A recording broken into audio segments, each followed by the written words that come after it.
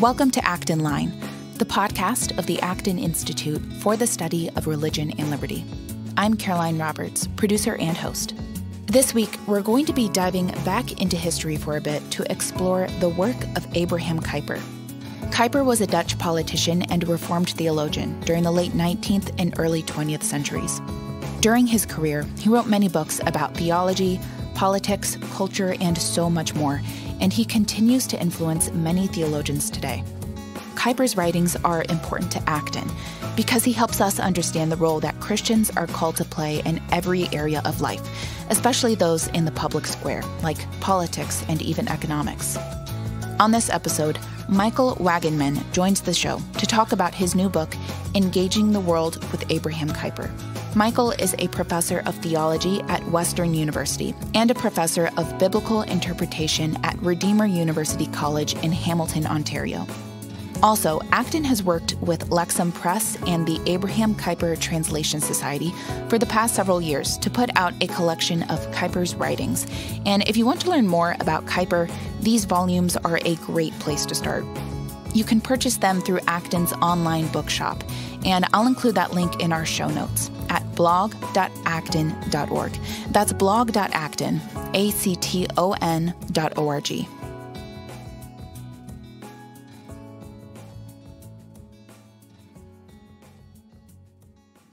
Today, I have the pleasure of speaking with Michael Wagenman, the author of the new book, Engaging the World with Abraham Kuyper from Lexham Press.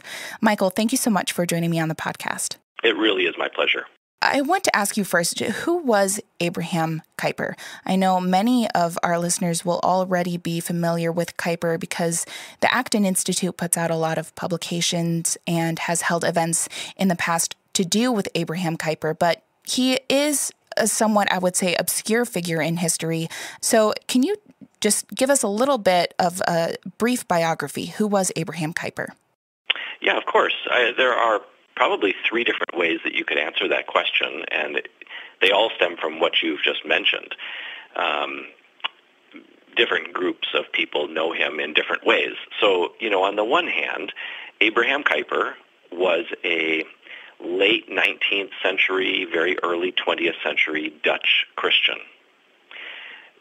A second way to answer that would be to say that he was a profoundly influential Christian. During his lifetime, he held a number of positions within society and was very public as a Christian, especially as Dutch society was changing.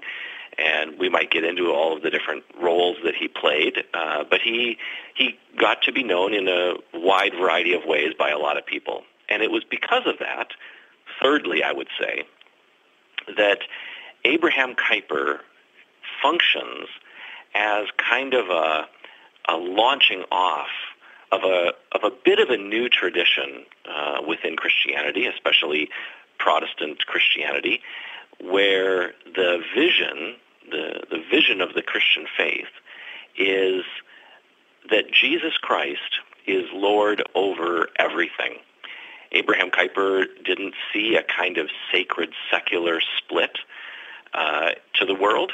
He saw the entire world, what we might call sacred and what we might call secular, the entire world was under the lordship of Christ. And this has profound implications and ramifications for many different areas of life. And so the kind of person that he was to kind of launch a new tradition. We sometimes call it the Kuyperian tradition or the Neo-Calvinist tradition.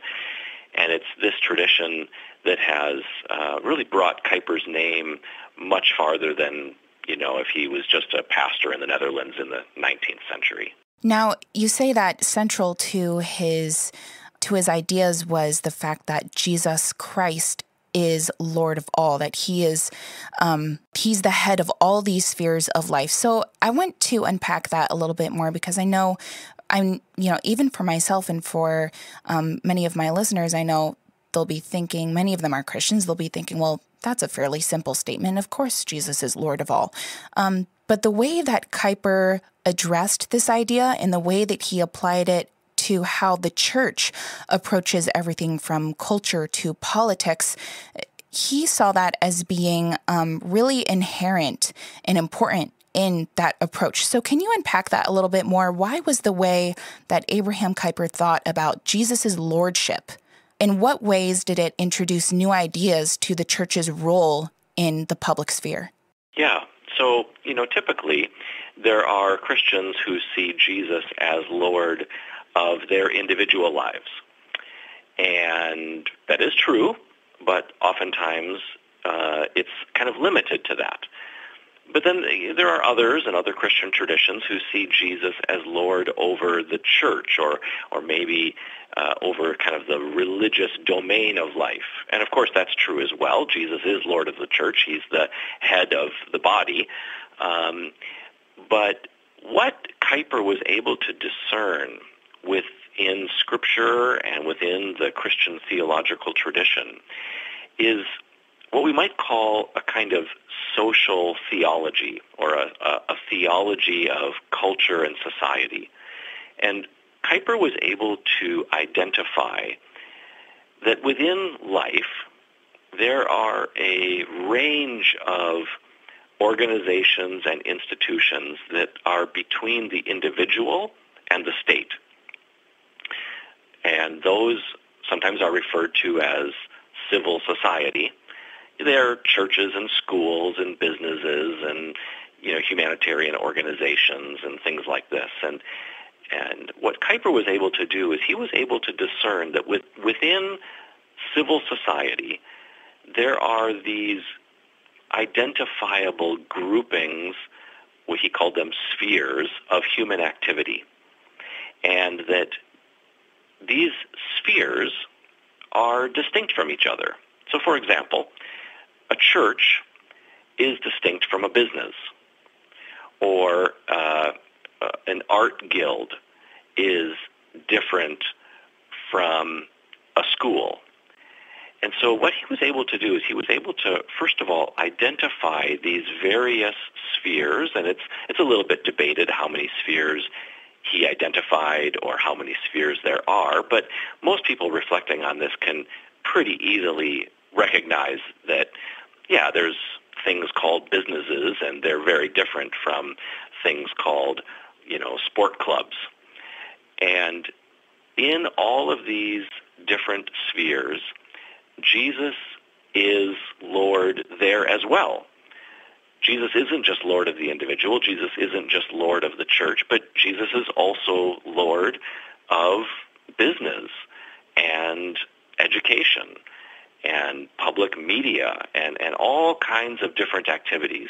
And then what he was able to do on top of that is he was able to build on identifying these spheres and reflect on what makes each sphere unique, and what is it about that sphere that when it's functioning properly, it contributes to healthy human culture and society the way God would intend it to be.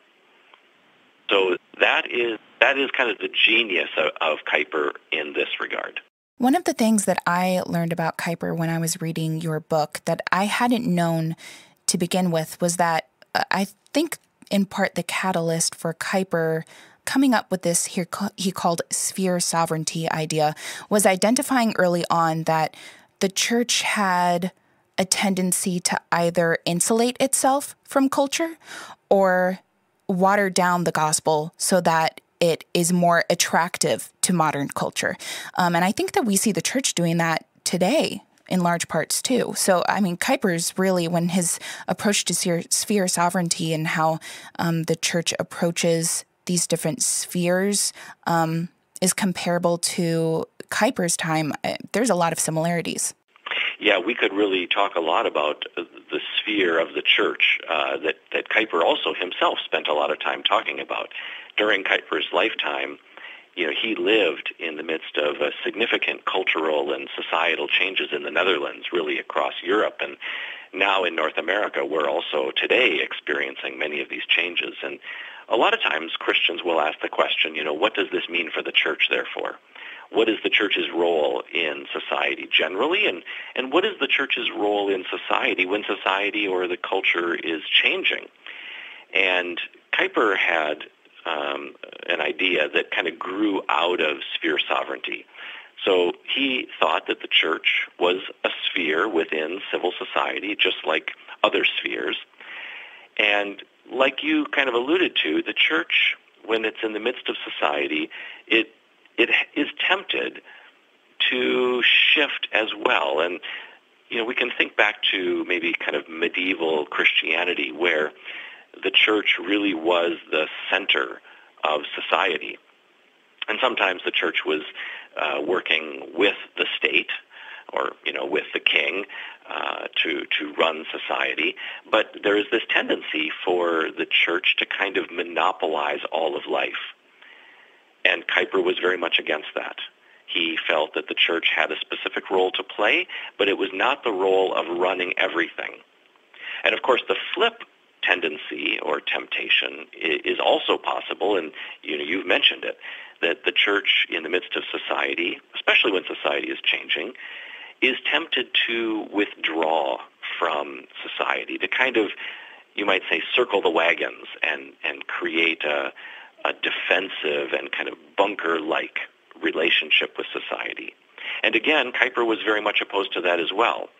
So Kuyper had this idea when it came to the church and its sphere and its relationship with society, that the church had kind of, I call it a bimodal existence. It existed in two modes. The one mode is the gathered mode. This is the kind of mode that you would see on a Sunday morning when people assemble for worship in a congregation. And that is the one mode. The other mode is the mode of the church when those Christians leave the worship service and are sent. They go out into the world and they live their Christian lives. They become Christian witnesses in the whole of life. And so this is how Kuyper was able to kind of wrestle with, does the church have a direct or an indirect relationship to the world, and maybe even the state specifically? So when the church is in its gathered mode, it does not have a direct relationship with the state. It exists as a gathered worshiping community to hear God's word, to be shaped in Christ's likeness, to serve each other, and to be equipped to be sent out into the world as individual Christians and Christian organizations. And it's in that mode, when the church is sent out into the world as individuals and organizations, that the church in that mode has its direct influence in society. This would be when, Christians leave church and go back to work as a politician, or they leave church and they go back to work as a business person, or they leave church and they go back to work as a doctor or a homemaker. That's where then Christians have a direct relationship with society and culture. There's a line in your book. You write that Kuyper brought the full weight of a Christian worldview to critique and challenge the new modernist worldview. What are the hallmarks of this modernist worldview? Right. So modernism is kind of a philosophical, intellectual, and even political movement that had been gaining steam really for centuries. Right about the time of the Protestant Reformation, some of these ideas that became the Enlightenment worldview were already starting to show up. And really, others have written much more about this, but the Enlightenment worldview is a view that says the scientific method, science, and we could say even philosophy, these are the means by which we can discover what is true about the world. And that's very much opposed to a Christian worldview that would say it's in Scripture that we find the truth about the world. And so that's kind of a key instance. And what this meant during Kuyper's life was that the state the Dutch state, or we could just even talk about the state in general, was giving into this kind of same temptation that the church faces, and that is the state was starting to run and rule over everything, to the point that even the state attempted to dictate what people would believe and really have its hands in all of the spheres of civil society. And this is where Kuyper's work of holding up the lordship of Christ in the various spheres of society was his attempt to say no to this kind of overreaching power of the state. The state has its place. It is the referee of justice for society, but it does not have the right to force the spheres of civil society to function according to its whims. So that's kind of how Kuyper's sphere sovereignty wasn't just descriptive of how society should function, but Kuyper also used it, as a way of deploying a kind of break or resistance against the modernist vision of the state being in control of everything. Kuyper, as you said at the beginning, was a politician, so he was familiar with wrestling with these separations and distinctions and probably thought a lot. He did think a lot about how he, as a Christian, should participate in politics. One of the things I learned from your book that I didn't already know also was that Kuyper did not call himself a conservative, but he was also not a liberal. He agreed with the conservatives as far as his anti-liberal opinions went, but rather he called himself an anti-revolutionary and even established the Anti-Revolutionary Party. Why did he see himself as an anti-revolutionary? What did that mean to him? Yeah, of course. Kuyper was living during the time when the ideals of the French Revolution were in the air, where the Enlightenment worldview seemed to lead people to believe that if you saw something wrong in the world, let's say society was not organized in a proper way, that this gave one the right to engage in revolution, that is, wholesale turning over of society, much like what happened in the French Revolution. And Kuyper was very much opposed to this idea. He thought that it was very destructive to human society, and it ran the risk of not respecting the human dignity of the people involved in the process. And so what Kuyper believed was the way Christians should operate and really encourage others as well, is that rather than revolution, which introduces a sharp break in history, the approach should be reformation.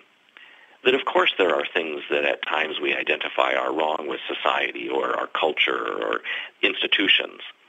But that is our opportunity, Kuyper would say, to get involved and organically in history bring about the reformations that are needed to bring an institution more in line with what is healthy or what is God-ordained, and the same with the state. And so as Kuyper lived during his lifetime, he did many things before he was prime minister. He was a pastor, he worked in the media, he started a university, he started a political party, he started a labor organization. He did many things where he was able to see what was happening, not only in society, but in the state. And he very quickly discerned that the Dutch state was going down the path of revolution, that an ideology had taken hold within the state and was going to be destructive. And so he wanted to make a clear stand against the ideals of revolution, and that's why his party is called the Anti-Revolutionary Party, because we have to take the world as it is and work with it to reform it rather than just bulldoze and in our pride think that we can build something new from scratch that'll be perfect. I'm still wondering exactly how Kuyper defined the separation of church and state. I know that we've touched on that briefly already, but for someone of faith like Kuyper, if you believe that the gospel touches on all spheres, where did he make separations? Yeah, so the main lines I've already hinted at a little bit. Let me make it explicit. The church and state are separate, first of all, because they're two separate spheres. God has ordained a role that the state plays and has ordained a role that the church plays. And the church is not the state and the state is not the church. We can't confuse them. We can't allow them to get intermingled in any kind of way. They have to remain distinct. That's the first thing. But like you say, the gospel isn't just for the church. It's for the world. So how does that work? So the way that Kuyper worked that was by seeing the church as these two modes that I mentioned before. That yes, when the church gathers for official worship, its primary function in that mode is to worship God and to hear from God through his word. But then these Christians that are gathered in the church are equipped in such a way that when they leave the church, they don't leave their faith behind, but they take their faith with them out into the world, into their various occupations and callings and neighborhoods and relationships. And it's in all of those relationships that Christians are called by God to let their faith shine and to let the insights from their faith permeate how they live their lives and the sorts of work that they do in society. And this is where, in a democratic political process, you would have a Christian not, expecting their church to make official proclamations to the government, but instead to take their faith and to allow their faith to speak through their political vocation as an individual, and maybe to kind of group together as a group of Christians within politics, let's say. So Kuyper does see that faith is relevant to all of life. Jesus has a comprehensive lordship. That means Christ is comprehensively relevant, but that the way that works itself out on a societal level means that the spheres, the institutions are distinct, but the people who are Christians are equipped by the church and sent into the world to bear witness to that lordship of Christ. Well, for those who believe that there is a God in a reigning objective truth, and for people who believe that every person around them is made in the image of God, when you approach everything from politics to your job and your home life, you see every person as heading toward an eternal destination. I think it was C.S. Lewis who said that you've never met a mere mortal. How could that not affect what we do every day? Mm-hmm. And especially in a democratic process, Christians should feel the weight of their responsibility to live and articulate the Christian faith in the most persuasive and winsome and attractive ways possible, because in a democracy, the best ideas win. And this is where Kuyper would say, we as Christians, the church is there to equip us to do that work out in the world so that we are the most, winsome and attractive, butcher and baker and politician and nurse and doctor and even politician, so that through the work that we do, people will see and hear our faith and be drawn to it rather than repelled by it. Michael, if someone would like to start reading Kuyper, where should they start? Yeah, well, obviously my book is a great introduction. That's why it was written, to be kind of an introduction to who Kuyper was and what the main ideas of his life were. Then I would say, if you want to read Kuyper himself, and of course you're going to be reading someone from a century ago, but he gave a series of lectures in North America. They've been published, the title is Lectures on Calvinism. And again, he covers a variety of different spheres or topics in life, and that would be a great way. And then James Bratt has written a couple of books. One is a kind of biography of Kuyper, and another is a collection of a whole bunch of different speeches that Kuyper gave. And they're you can find them easily on Google or whatever. But if you really want to read Kuyper himself and be exposed to really his dynamic worldview, those are some of the best places to start. Michael, thank you so much for joining me on the podcast. Oh, it's really been my pleasure. Thank you for asking.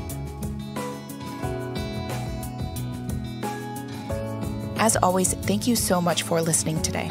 Our podcast team loves putting this show together for you every week, and it's so encouraging to hear back from our listeners.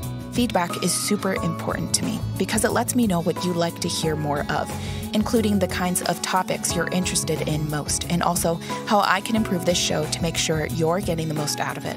You can reach our team at actonline@acton.org, or you can call our office at 616-454-3080. And if you like our show, you know what to do. Leave us those ratings and reviews on the Apple Podcast app and subscribe. Acton Line is on YouTube, Google Play, Stitcher, or wherever you listen.